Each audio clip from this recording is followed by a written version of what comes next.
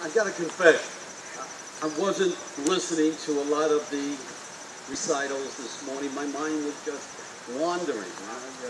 Your mind reflects on the day, and it was reflecting on so many of the inconsistencies, the contradictions, the differences.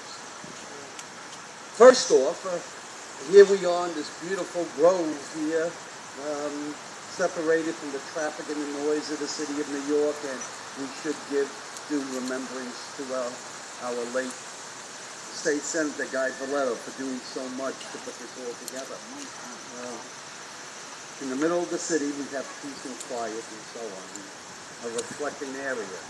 On a beautiful day where New York City was employing the democratic process in the primary, such horror came out of it. So many different contradictions in the city of New York, which is probably one of the most diverse cities, accepting cities in the entire world, where all colors and creeds and people from all nations gather and work and live together in relative harmony. Such a tragedy occurs. How a president elected on peace and stopping wars is now forced to do a reversal because we're still under attack. It's sad.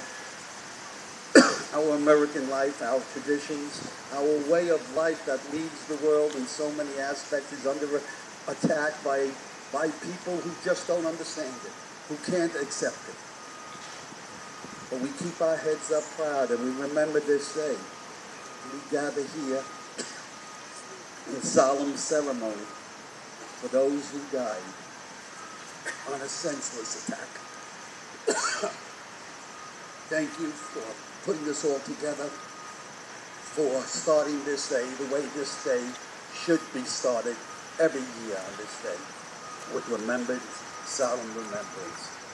God bless our country, and may America and the free world prevail in this struggle.